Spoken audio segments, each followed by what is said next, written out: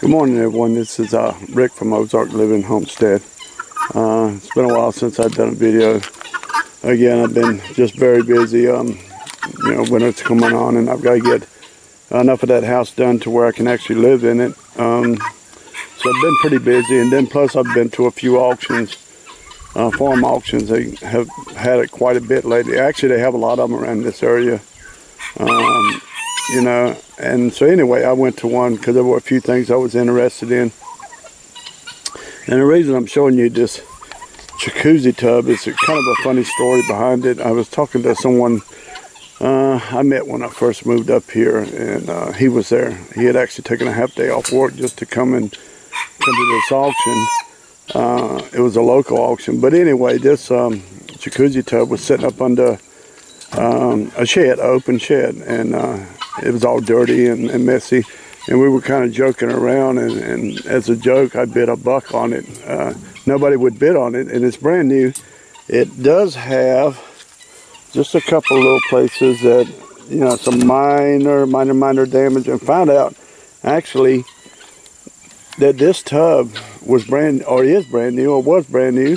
It was installed in a house, and it got damaged while it was in there, so they had to take it out and put a new one in. The guy that owned the house, they actually sold the house, 40 acres, the house, actually the 40 acres, the house, and there was 2 ponds on this property, and it was a homestead in place. It was a young guy, ex-military guy, but they had everything. They had goats, they had chickens, they had rabbits, they had bees. They pretty much did everything. They had the gardens, and I was talking to him. He said they pretty much raised everything they needed right there. Of course, they chopped their own firewood, and it was a nice little house. But he was moving farther up north. He had a wife and 3 kids, and he just felt it was a lot cheaper to sell off everything than to try to haul any of the furniture up or anything. So pretty much sold everything. I mean, the kids' bicycles, and everything, all his guns, everything. But anyway, he was telling me this story about this tub, him and his father-in-law, and he had planned on putting it in his house, but it's just been sitting up under that open shed all this time. He said that's why it's so dirty. He said, honestly, this thing works, and it works good.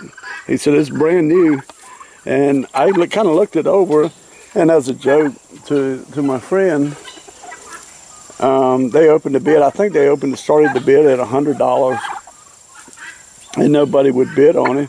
And then he started it at $50, and he went down. He said, all right, $1. Who will give me $1? And so my friend, as a joke, I said, as $1, I'm gonna get me a tub. And so I bid $1 on it, and honestly, I did not expect to get it for $1. But then he tried to get $2, and nobody would bid $2. He turned around and he said, sold $1. So actually, I got a jacuzzi tub for $1. And as you can see, I think you can see on these little cards here, it was $1. Is that one right? I apologize for that. I paid $1 for this tub. It's a jacuzzi tub.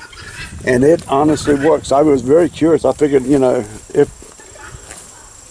if I lost anything, I lost $1, and I can use it as a waterer. I plug up the holes and put it in there for the goats, or feed trough, or I figure something out to use it for $1. But I've got it plugged in. I'm gonna show you guys. It actually works. And my wife, honestly, has been wanting a jacuzzi tub for a long time. And I told her I was going to get her a jacuzzi tub. So I actually come out good on this deal. So she got a jacuzzi tub, and I come out good for $1. And like I said, it's the only little scratch it's right here. And that was the reason they had to take this tub back out of this house and put a new one in. Because that right there happened. They had it installed and everything, and somehow that happened. And that's how I ended up with a jacuzzi tub. And it actually worked. All the jets are working good. The water's filthy because apparently you got a lot of them. dust in the water lines and stuff. So I need to really clean this thing out and go through it, and I get it all cleaned out. But another thing I bought, I don't have it all out here because I got a lot of it already put up in storage, was this tiller, this rear tine tiller. I've been looking at them for quite a while. In this area they're running $350, $450, $700 depending, you know, the age of them and the shape of them and everything. But I got this one. It's got a flat tire on the other side. It's a tubeless tire, but I'm gonna put a tube in it. And it's a Troy built. I can't remember the size of the engine, but I'm gonna show you what I paid for this thing. Let's see, where is it? But I think I got a pretty good deal on this. And in fact, everybody thinks I did too. But I paid $180 for this, for the tiller, and they fired it up. It run good. Even, you know, the guy was there. He was very nice. He was a younger guy, late 20s. But he was explaining anything that was wrong with any of this stuff or anything. He would give you an idea what was wrong with it or what he thought was wrong with it. But this one, he told me the only problem he ever had was the tire would go flat because they're tubeless. If they sat too long, they would lose the seal. But I'm just going to put a tube in both the tires if I have to. Well, one for sure, but the other one too. But like I said, a lot of the stuff is put up in storage right now. And this is one of the things, the bathtub. I want to show you guys, not that one, this one here. This one, I bet on this one. It's a metal shelf with contents. It was an old beat up rusty metal shelf, which I didn't want. There was one thing on this shelf that I wanted, and it was the tool to put the bands on goats or cattle or whatever to castrate them, the baby cows or the baby goats or whatever, to castrate them. And that's what I was basically bidding on this shelf. Well, it had a lot of other things on there. And something I didn't see is when I actually ended up getting the bid for 16 bucks. I actually won it for 16 bucks, and they had some boxes of different things on there. But one of the other things that I found on there that I didn't see was a milk goat milker. One of the battery operated that you just put it on the two teats and turn it on and milks them. And I asked him about it, and he said, yeah, it works great. We use it all the time. They actually had, oh gosh, I can't even remember now what kind of goats he had. Anyway, they were milk goats. They had like 7 or 8 of them, I think they were. And then they had a bunch of kits and stuff. So, but anyway, I was glad to get that. But I got that for $16.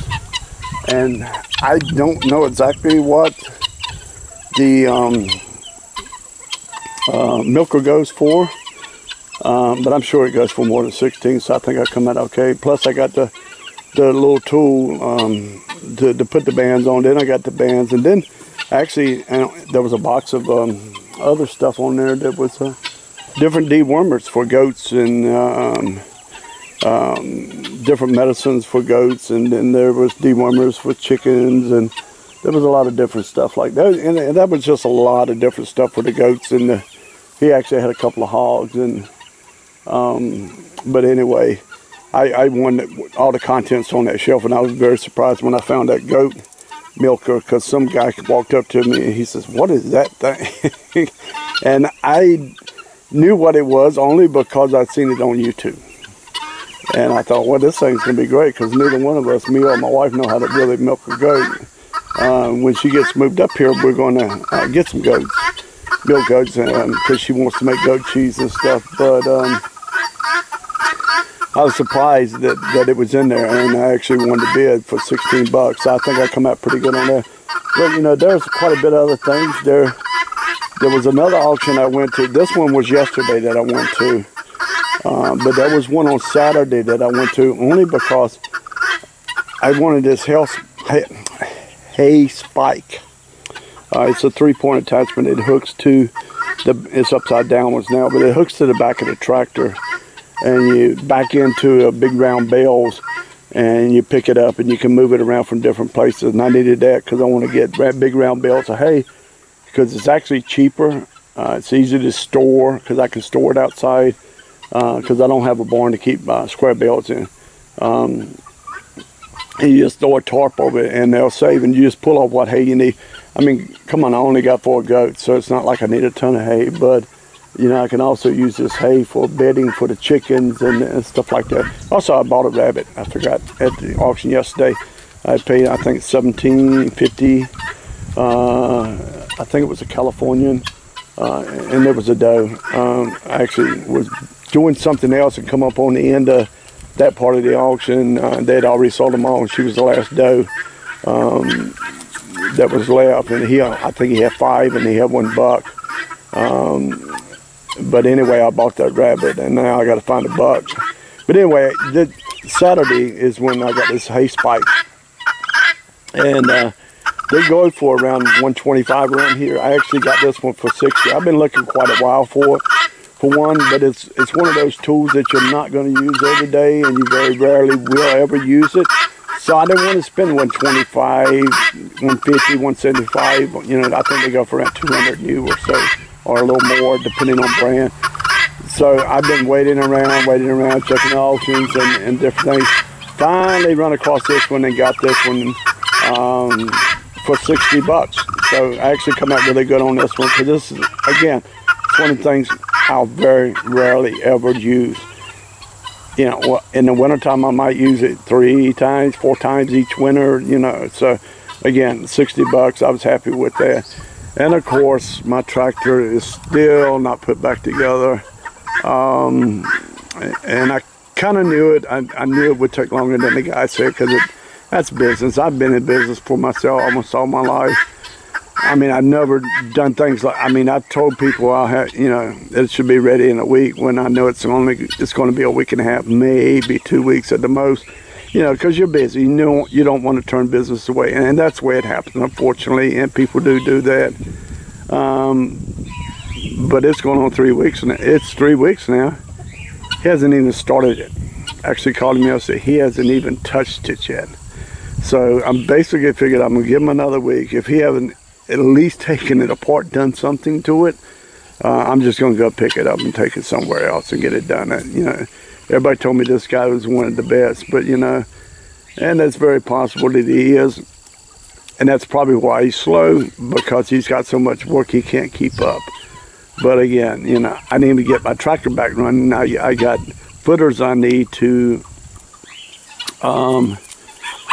dig for the rest of the house up there and get it ready. So, and actually, we've actually done a little more work on the house. In fact, I'm heading into town now. I've got to unload this tub, and I'm gonna get some more lumber, a few pieces of lumber that we needed, and that way I can go ahead and finish the roof part of it and get it all dried in, and that way I can go ahead and get the insulation put in it and get it ready to kind of move in for the winter. But anyway, guys, I'm gonna go ahead and get off of here and get this tub unloaded so I can get into town. I just want to let you guys know what was going on, a little update on what was going on, and let you know I'm still here and still ticking away here. So, all right, guys, you guys have a nice day, and see you later.